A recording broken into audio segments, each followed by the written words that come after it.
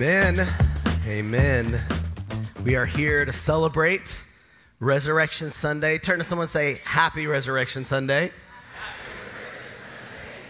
We like to say that versus Easter. Easter's okay, but Resurrection Sunday is why we are here. If you're new with us, my name is Chris Pate. I'm the lead pastor here, and we are wrapping up our Unshakables series today as we've been going through specific doctrines that uphold our faith, like sin and salvation, lordship, obedience, Holy Spirit, spiritual gifts, church life, generosity, all of these different things that uphold the faith of Jesus that we can rest on and be assured on as we build our life on the rock and not on the sand. And we wrap up today with the most important, even as Kenny said so well earlier, the resurrection of Jesus. If you've been going through our Purple Book, we have Purple Book Challenge. If you don't know what this is, get a free book. You come to church, you get several things free. We're here to bless you. And you can take one of these cards back to the lobby and you get a free book. And it's just our way of helping you explore the faith, know what these fundamental truths of the faith are. Today, the fundamental truth of the resurrection, again, is why we gather not just this Sunday to celebrate, to renew our vigor, our life, our reason why we're here, but hopefully every day. One of the frustrating symbols that I see in our culture is a cross with Jesus still on it. I get the reasoning in some sense because you want to understand what it took, the excruciating pain, but what we celebrate today is he's not on it. He's not there, so that symbol of torture that would be horrific 2,000 years ago to wear around your neck, today is a symbol of freedom, symbol of liberty, a symbol of celebration because he's not there anymore. He's not dead. In fact, many kings would come and go throughout the centuries. And throughout even Roman, Greek, whatever, even Hebrews would have kings and they would pass and that king would die. And then what they would do is they would send out messengers to preach good news to all the cities, not that he's dead, but that a new king is here now. Maybe it was his son or someone else, or maybe the king was killed and a new king came, and they would send out, and they used the word gospel, good news, to tell everybody a new king is here. But it was inevitable that king would die, and then a new one would replace him. And this is what's so powerful about the resurrection of Jesus, is that he died, but he resurrected to say this: I am king forever and forevermore, and I am King of kings and Lord of lords, that you can't kill me, you can't stop the kingdom I bring, no matter what you do, because he is God, he is king forever. This is what we get to celebrate today. This is going to be a serious message, as well as hopefully a hopeful message, because I do want to talk about the fact that we celebrate this today, but really every day we should live as if we serve a risen king. Yet unfortunately, if we look at our lives, oftentimes we still act like, maybe sometimes we still believe that Jesus is dead on that cross. In fact, let's go to Luke chapter 24, our main verses today, 1 through 12. We are going to look at as Jesus has been dead for 2 days, and on the third day, the women disciples got up to prepare and to go to the tomb. And we read and see, Luke tells us this: but on the first day of the week at early dawn, they went to the tomb, taking the spices they had prepared, and they found the stone rolled away from the tomb. But when they went in, they did not find the body of the Lord Jesus. While they were perplexed about this, behold, two men stood by them in dazzling apparel. And as they were frightened and bowed their faces to the ground, the men said to them, "Why do you seek the living among the dead? He is not here, but has risen. Remember how he told you while he was still in Galilee that the Son of Man must be delivered into the hands of sinful men and be crucified and on the third day rise." And they remembered his words, and returning from the tomb, they told all these things to the 11 and to all the rest. Now it was Mary Magdalene and Joanna and Mary, the mother of James, and the other women with them who told these things to the apostles. But these words seemed to them an idle tale, and they did not believe them. But Peter rose and ran to the tomb. Stooping and looking in, he saw the linen cloths by themselves, and he went home marveling at what had happened. This is the word of the Lord. Of all the accounts, the Gospels being Matthew, Mark, Luke, John, this is Luke's account, and it's the only one that tells us that when the women came to the tomb, there were two men. They were angels. They're dressed in this brightness, gleaming lightning, and they asked them a question. What did they ask them? We read it. Why do you look for the living among the dead? This was a rhetorical question. It was a counseling question.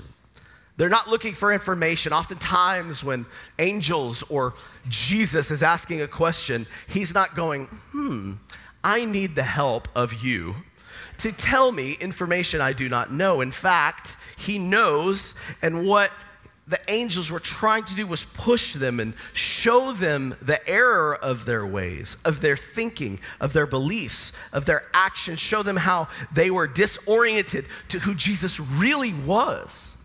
And these were people that spent years with him, like us often, who can hear about Jesus and yet misunderstand completely the reason that he came.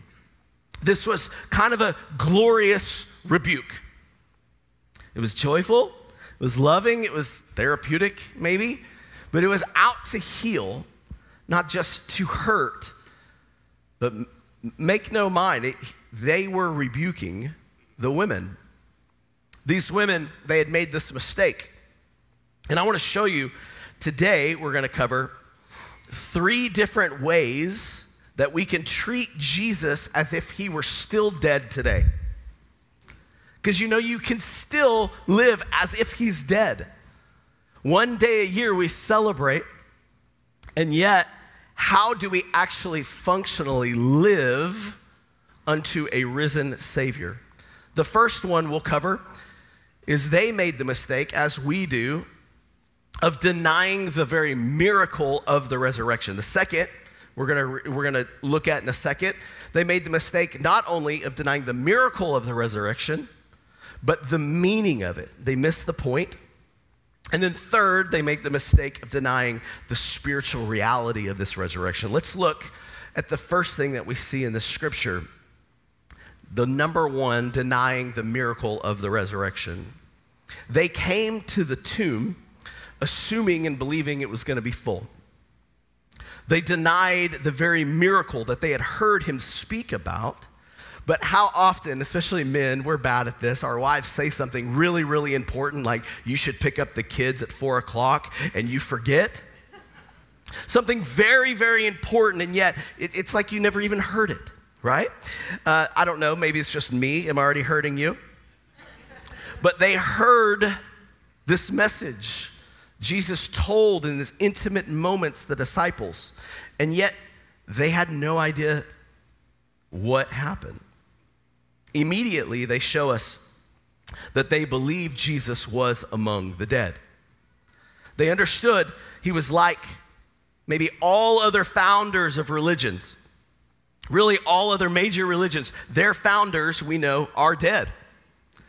If you want to seek them, you can read their writings, you can try to abide by their guidance and other people that follow them. But that's it. What the angels were basically saying, and it's on the screen to the women, is this: if you treat Jesus as if he's like all the other founders, if you treat him as a brilliant teacher or a wonderful teacher, his truth will go marching on, but he doesn't go marching on. If you treat him like that, you'll never fully find him. He's not there. He's risen. Luke begins by showing us this tomb that's empty and the bones are gone and Jesus is really, really risen. Before we move on, I just want to ask everyone here, how many of us make that mistake? Or maybe at one point we did make that mistake. That mistake goes like this: well, I believe Jesus' teachings are wonderful. Even atheistic historians will believe that Jesus was a real man. In fact, they might say, I find Jesus a very inspiring person. Our culture likes the idea of Jesus and loves to use him for their own gain, typically, whether it's political or ideological. They say, I really try in many ways to honor and respect him and so on, but I don't know about this primitive idea that he actually miraculously got up from the grave. Can't believe that. In our culture, they might say, I'm a modern person. I'm very thoughtful. Back then, people were dumb and credulous. They were primitive. They believed all sorts of things like this. We can't believe these things now.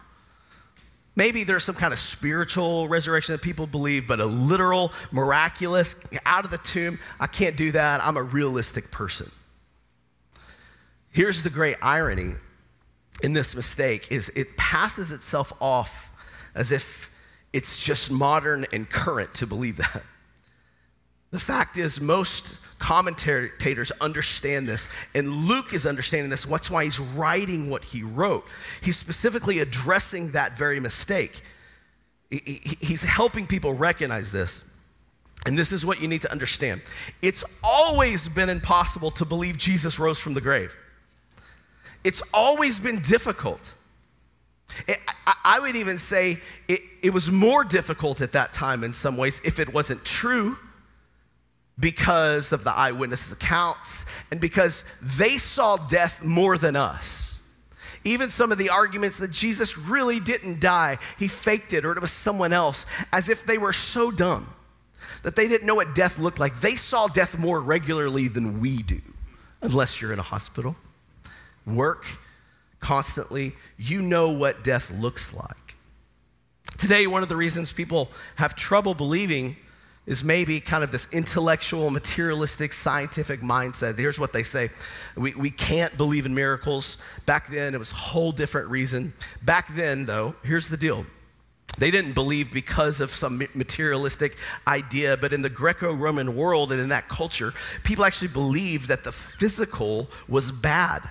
They believed the body was bad. So just considering the idea of a bodily resurrection was ridiculous, even in some Jewish sects. For example, if you go to the book of Acts chapter 17, you have Paul preaching, and what he's trying to do is he's preaching the gospel to these philosophers at what's called Mars Hill in Athens. And they're listening and they're moved by him and they're allowing him to talk, and he's speaking eloquently. And then suddenly he says this: resurrection from the dead. And he proclaims Jesus was raised from the dead. And that was the end of the sermon. That was it. Everybody just started to sneer, laugh, explode, and he didn't even get to finish the message because back then it was an absurdity. In those days, the idea of physical resurrection was every bit as ridiculous as it is today. We have to understand this. The idea that we're modern and progressive people, we can't believe in it, but back then they could believe in it, is not true at all. People back then were absolutely just as much against it as Luke points this out to us. And we see that even the disciples didn't believe. This is what's so beautiful about Luke's testimony is he's not fabricating. You could tell because he does not make the disciples look very good, nor himself. In verse 10, he says, now it was Mary Magdalene and Joanna and Mary, the mother of James. He's helping them understand that you have actual names. It's not just, he doesn't just say random women in general or apostles in general. He's trying to build an apologetic for the resurrection by mentioning people like Joanna, which we know Joanna was the wife of the administrator of Herod. You can read that in Luke 8:3. We also meet Mary Magdalene, a reformed prostitute, Mary, the mother of James. And here's why this is important and what a beautiful apologetic is. He didn't say people in general, but he's trying to say these people by name. You can talk to them, go ask them. And every year around this time we see in the media and the newspapers, there'll be some kind of scholar that steps up and says things like, well, the Gospels were written many years ago after the events of Jesus. We don't even know if there's an empty tomb. We don't know whether or not there are actually eyewitnesses of resurrection. For all we know, these are legends that are written by the church later to bolster their position. The problem is, at the time, the church was the lowest of the low. There was no power. There was no prestige. There was no money in this, only death. So what's the premise there? What they're saying is this: thousands of people read and read these public documents. Matthew, Mark, Luke, John, 1 Corinthians 15, we know was written 15 to 20 years after the account. And many people say, well, that's a long time afterwards. But in antiquity and looking at writings, that is such a short amount. It's long for us because when I talk to like my kids, a meme that's a month old is like, oh my gosh, that's so old. But to actually be able to verify what was happening, and even within the Corinthian church, what was happening within these letters going around, listen, they read it and they had to substantiate it. Listen, this is not a big area, or they're proclaiming some far out cave in another part of the world where Jesus was risen. There was no body. If they had a body alone, it would stifle and shut everything up. There was no body. And you could, even from Asia Minor, just a couple of days' journey to Jerusalem, you could substantiate, you could ask questions. I mean, even today, many of us who were born just 40 years ago, 45 years ago, which would be the latest of some of these texts, you could substantiate things that happened. Here's the first point, and it's this simple. This is why we can understand and acknowledge what Luke is trying to do and appreciate that he's giving this apologetic. And again, as we said, even the disciples didn't believe. We read in verse 11, but these words seem to them, this is the 11 at this point, and it says, and they did not believe them. The disciples didn't believe. They thought it was all nonsense. Now we know there have been dozens and dozens of little groups who have claimed that their founder was God. Dozens before Jesus, dozens after Jesus. There's been a lot. But here's the deal. You can't name any of them right now. Why? Because there's been no substance to that claim. There is a body. They might say my founder is God, but without the evidence, you do not get what we have today. Now, you might get a little tiny, emotional, needy group who will believe it even today in Jerusalem. In Israel, there are whole sets of people that believe certain amounts of people, or this one particular prophet is God, and all of these kind of things. But you don't get the widespread numbers, the change in culture in just 200 years. You don't get the millions of followers now. You don't get a Thomas record going, I won't believe until I see it. And then he shouts out when Jesus shows up, my Lord and my God. The only possible explanation is that he's risen, but oftentimes we treat him as if he's dead. And when we do that, we're actually flying in the face of what Luke is trying to do. We use what's called chronological snobbery.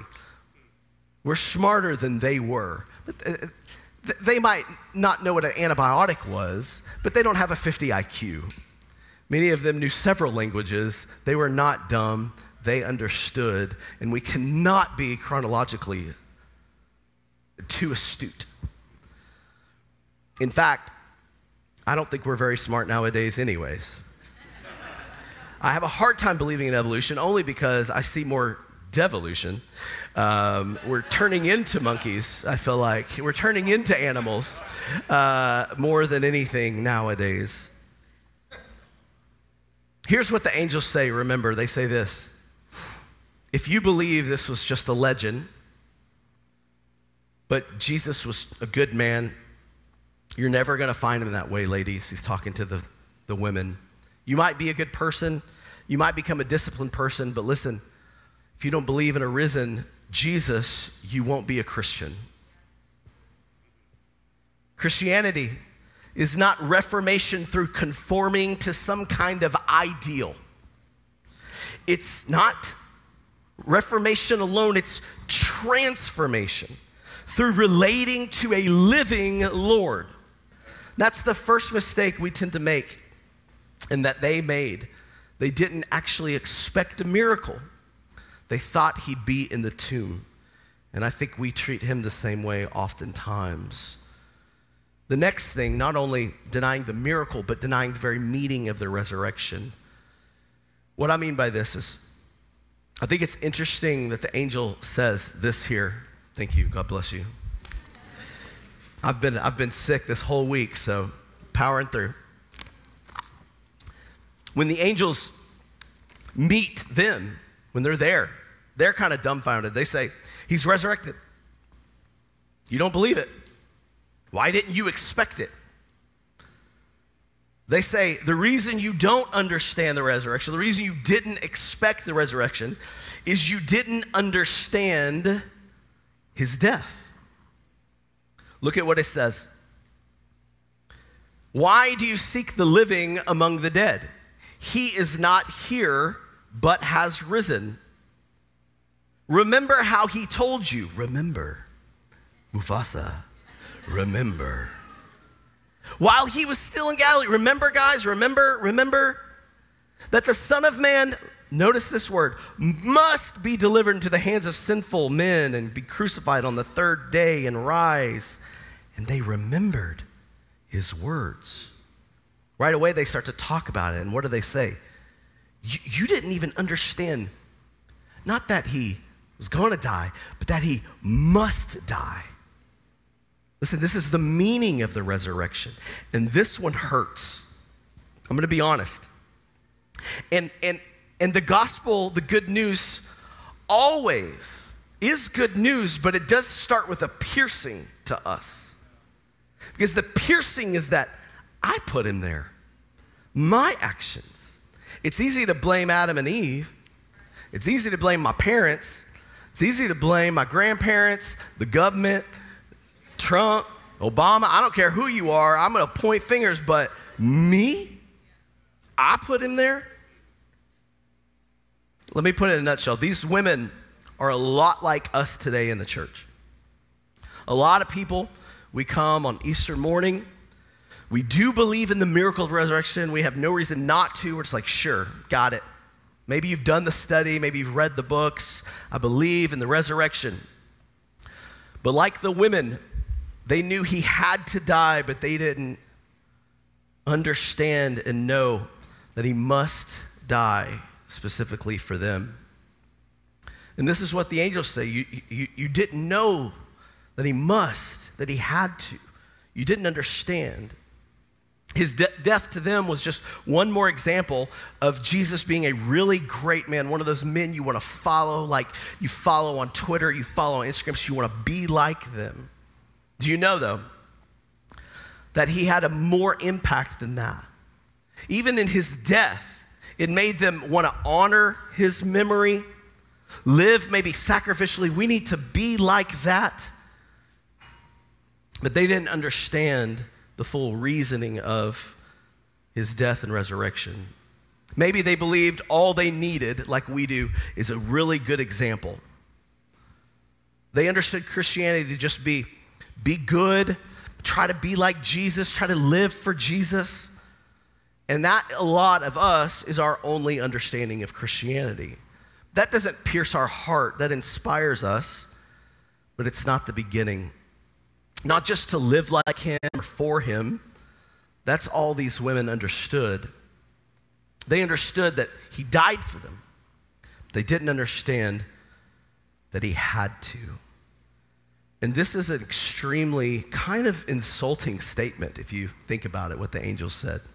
To say that Jesus didn't die as an example like other people, but he had to die as a sacrifice means that all of your serving him is not gonna be good enough. You're too sinful. You can't be good enough.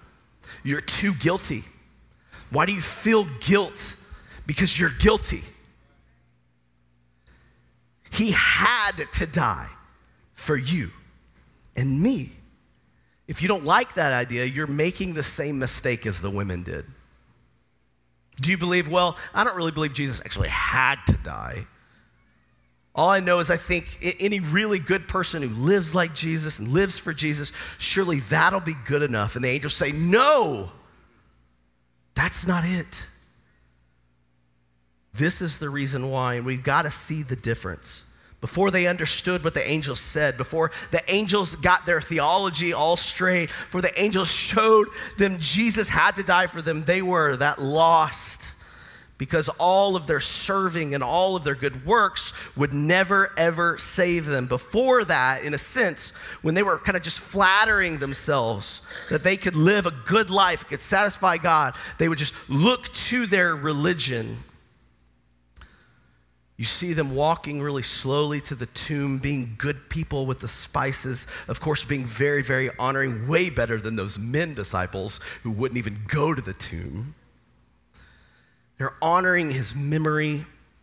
But listen, when the angels spoke and shared the good news that he must die, that he's not here, why are you looking for the living among the dead? When they understood that, remember, they said, we remember. And they stopped trudging to the funeral and they started running to tell the gospel. Changed everything. It's very possible for us to be just like those women and men, to be around Jesus and not get it. The angels don't say to them, my dear sisters, I want to give you new knowledge. What you need is a new insight. Let me just tell you something.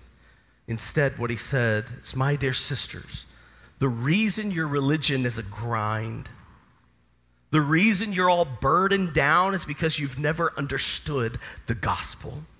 You thought he died just as an example, and you're trying to just emulate him.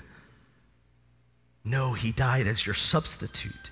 He didn't die as your example. He died as your Savior, and now you're completely saved through him. That changes you from grudgingly walking to sprinting in your journey with God. As I say, he didn't just die for you, but he died as you. He died for your sins, not just to cover over, but to make you a new person completely, to make you from grudgingly walking to sprinting into the throne room of God and sharing that with everyone you can. You know, a lot of people who just walk around like this trudging, still thinking they have to earn their salvation, that they'll do enough for God to say, good job. And here's a couple of signs that I've seen. And this is gonna hurt. Tighten your belt. Do you live in self-pity? Do you feel like this? I lived a really good life. My life's not going the way it should go. What's wrong with God? Life is not fair. God's not fair. Your life is a grind. And you know why? Because you think you actually deserve this life. Happy resurrection. You think you deserve a better life than you're actually getting. And you don't live as if Jesus had to die for you. See the difference? He had to die because I was so sinful and guilty. I'm no Hitler. Like, we love to compare ourselves to Hitler. Of course. But what about my sin? He had to die. See, when you understand this, you're alive in Christ and you live very differently. I don't deserve anything through Jesus Christ, but I'm embraced and crowned with glory and honor because of him. I have him. I got the best thing. And that gets rid of this self-pity. It gets rid of this grind and the trudge. It puts wings on your feet and the wind at your back. It makes you look at everything differently, like a new creature, not like the old one, like a resurrected creature, not like a dead one. On the other hand, let me give you another one, not just self-pity, but maybe self-abuse and self-loathing. People walk all the time and people say something bad and they just feel like, look, I'm such a failure. When you fail like in just a little bit, you have this perfectionism where you feel terrible and I can't do anything. I can't even go to church. Why would I even get up? Why would I go to the altar? Why would I ask for prayer? Because I'm just horrible. And you're always beating yourself up. What's going on? You have this kind of spiritual inferiority complex. And it comes from this belief that if I could just live better, if I could just live like Christ or live for Christ, but I'm not living up to it, you still don't understand that he had to die for you. You need to be able to say this, look, I was so sinful, and yet Jesus died. I mean so much to him that he was willing, listen, to lose the universe rather than lose me. He was willing to lose his Father rather than lose me. He was willing to be cut off rather than lose me. That impetus creates a love that is astonishing.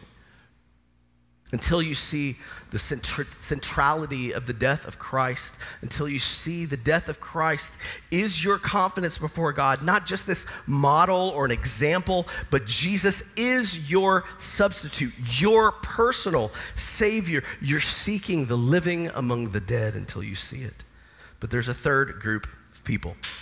Remember the first point, I said the first way you can really make this mistake like they did and treat Jesus if he's dead, is if you don't believe in the miracle of salvation. And some people in here, not me, I'm good. Why do you think I'm here on Easter? Okay.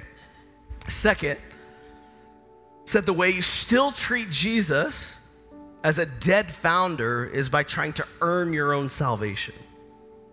Around our culture, you always have a number of people in the first group struggling with it, but then there's always the second group who maybe that believes the basic doctrines, but you're actually struggling with the gospel still.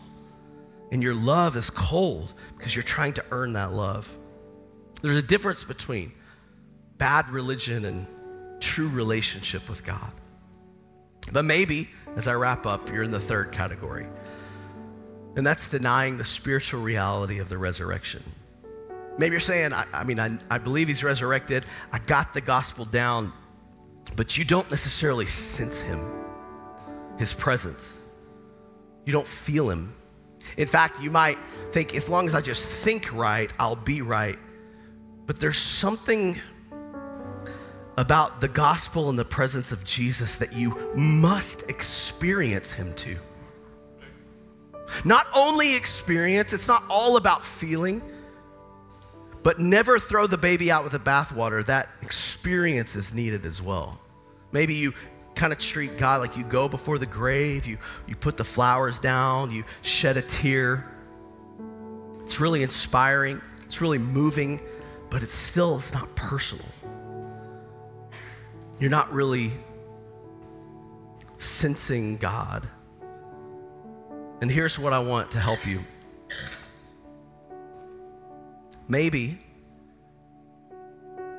you're not allowing the Lord to be that very present help in your time of need. In the midst of our distraction and our culture and our constant need for entertainment or purpose that really ends up purposeless. Psalm 34 says this, taste and see that the Lord is good. I love the great pastor and theologian Jonathan Edwards talks about this verse, and he says this, why do I need to taste and see? Why doesn't the psalmist just tell the reader, the Lord is good, know that he's good, know in your head? Isn't it enough just to know God is good? But the psalmist says this, because they know he's good, but knowing in the head is not always enough. The same thing, I might know he's risen, I believe he's risen, but to even believe like why he's risen. Easter pushes us beyond just agreeing and believing that he's a living reality, that he's very present right now. I know in my life, it's easy to look to believe the right thing, or so many Christians I see that are just like, I can't help another Christian because I don't know enough. And it's like, you have a testimony. You know what God has done in your life. And how many of us have really just sought after the presence of God, to not just know that he's God, but to taste and see that he is good and allow his presence to overwhelm us. See, this is what the disciples ended up when the Holy Spirit came down on them. There was an immediate reaction. There was an experience of God's presence that we need. There was this feeling of God within the person that believed in Jesus, believed in the resurrection, but needed the presence and the Spirit of God that he promised would be with us forever. And you need that as you're driving in the car and honking at someone on 59. You need the presence of God to help you, to know he is with you as you go into a place you know you're not supposed to, or think thoughts, or on a computer where you're not supposed to. You don't realize you have a living Savior living within you and talking to you. And that conviction is not to harm you, but to say, why are you bringing me in this with you? I'm a very present help. Don't get numb. Taste and see. Do you remember when you were young, just in love, or looking for love, or looking for passion, or believing that one day you're gonna do great things, and as we get older, we start to go, wow, that's just not real anymore. And Jesus comes into our life and he says, I'm giving you purpose, and I'm giving you life, and I'm giving you my presence. And what happens? We sense that, but then we get older and we go, oh, that's just for young people. And God says, no, that's for people that forgot that we serve a living God.